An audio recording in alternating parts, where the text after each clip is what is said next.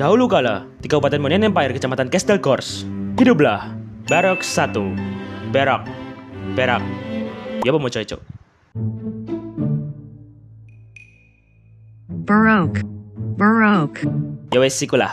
Nah, si Barok 1 ini tuh dikenal sebagai salah satu ahli pedang terhebat di Monen Empire. Dan dia ini juga tampan dan berani.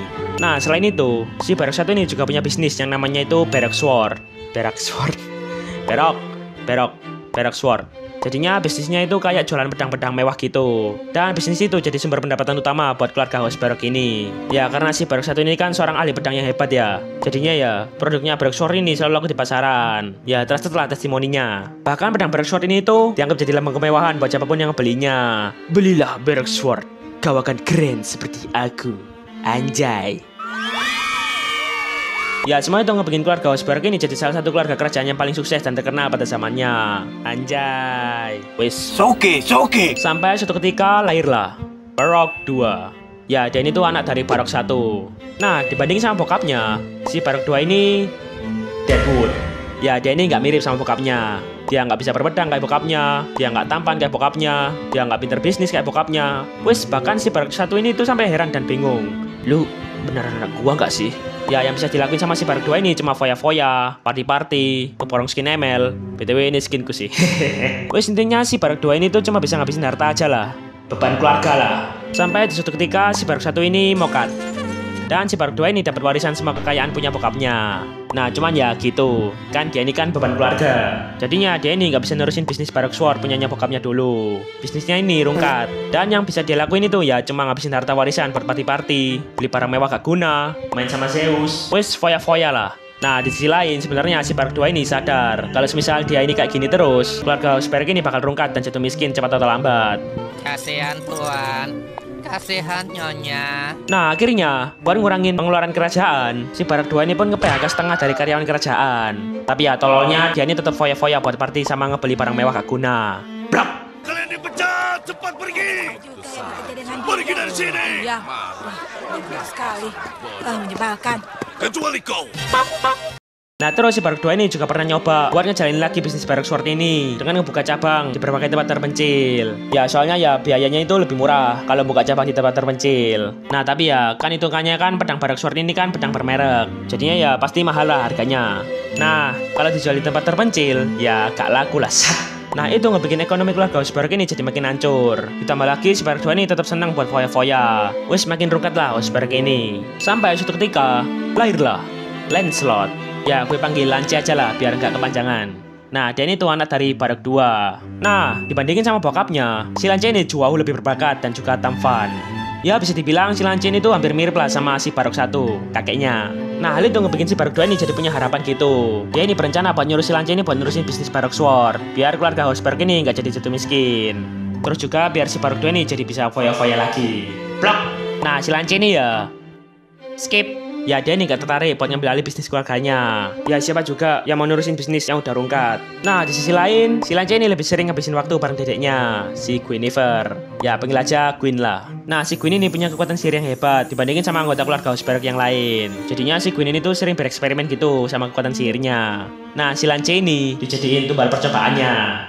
Oke. Tapi ya meski begitu, si Lance ini tetap sayang sama dedeknya ini. Anjay. Lalu suatu ketika nyokapnya ini mokat. Nah sebelum mokat, nyokapnya ini ngasih pesan ke si Lance.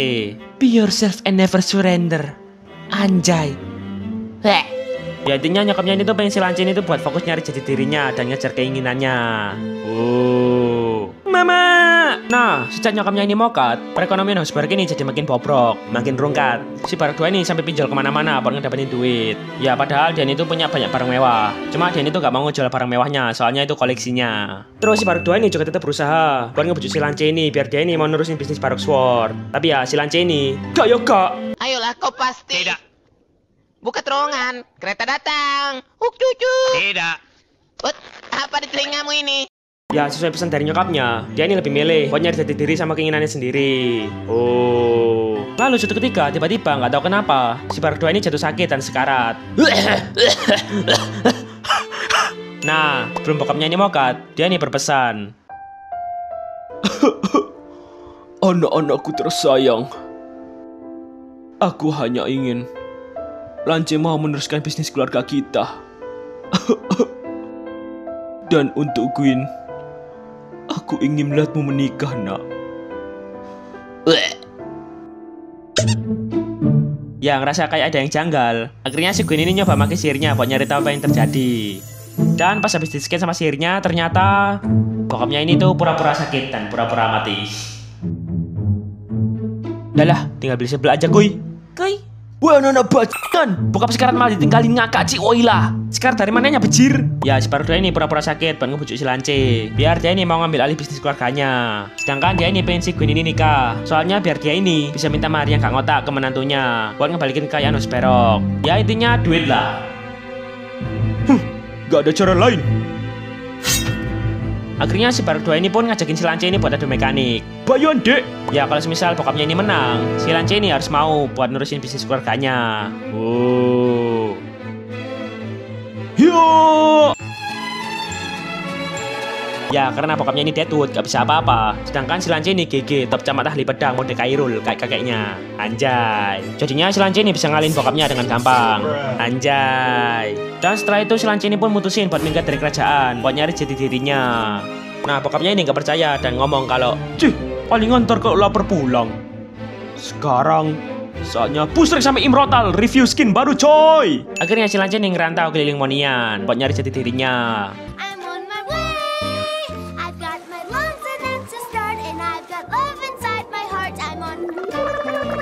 Nah, dalam perantauannya, si Lance ini juga sering kali bikin banyak cewek yang ditemunya ini tuh jadi ngefans sama dia. Ya, soalnya kan dia ini dari keluarga kerajaan. Plus dia ini tampan dan berani. Ya, hal itu ngebikin si Lance ini jadi pede banget. Dia ini nganggap kalau semua cewek yang ditemui itu bakal ngefans kalau lihat dia. Waktunya menyaksikan ketampanan. Tapi ya meski begitu, dia ini nggak brutal. Dia ini tetap menghormati tiap cewek yang ditemui itu bagaikan seorang ratu. Anjay. Ya itu ngebikin cewek-cewek ini tambah. Nah, dalam perjalanannya, dia ini nyoba ikut kerja ke berbagai orang dan berbagai jenis pekerjaan buat nyari jati dirinya. Jadi koki, jadi pelayan, potong rambut, wis sembarang kalir lah. Ya sekalian, dia ini nyari duit buat makan. Ya soalnya ya, sejak dia ini minggat dari kerajaan, pokoknya ini ngeblokir keuangannya. Jadinya si Lance ini gak bisa pakai kekayaan kerajaan dan harus nyari duit sendiri buat makan. Ya atasannya kerajaannya aja rungkat sat. Nah cuman ya, selama perantauannya, dia ini ngerasa nggak ada satu kerjaan yang cocok buat dia. Ya soalnya sejauh ini, keahliannya si Lance ini cuma berpedang. Dan dia ini nggak nemu satu kerjaan yang ngebutuhin seorang ahli pedang. Nah kadang juga, dia ini disamperin sama si Queen buat nyampein pesan dari bokapnya. Ya entah gimana, meski si Lance ini udah minggat jauh, si Queen ini tetap bisa nemuin dia. Ya udah chemistry kakak adik mungkin. Nah kadang juga si Queen ini ngebantu si Lance dalam kerjaannya. Kadang juga si Queen ini malah ngetroll si Lance. Nah pernah suatu ketika pas si Lance ini kerja jadi pelayan dan koki di sebuah warteg, si Queen ini ngebantu buat ngepromosin diam-diam warteg tempat kerjanya si Lance ini biar rame. Nah terus pas sudah rame, si Queen ini maki sihirnya buat ngubah beberapa barang yang di dapur wartegnya ini jadi tikus biar si Lance ini panik. Anjir ada tuli cuk. Ya buat cerita lengkapnya yang ini mungkin ntar tak ceritain detailnya lah di Asal Usulnya si Queen. Oke lanjut. Ya dengan bantuan si Queen, si Lance ini jadi bisa ngelakuin kerjaannya dengan baik. Nah cuman ya pas ditinggal bentaran sama si Queen, langsung ini bencana pada monster. Ya si Lance ini selalu gagal lah pas dia ini ngelakuin kerjaannya sendirian. Terus dia ini pun dipecat dan harus nyari kerjaan baru. Tapi ya meski begitu, si Lance ini gak nyerah dan tetap nerusin petualangannya buat nyari jati dirinya. Tamat.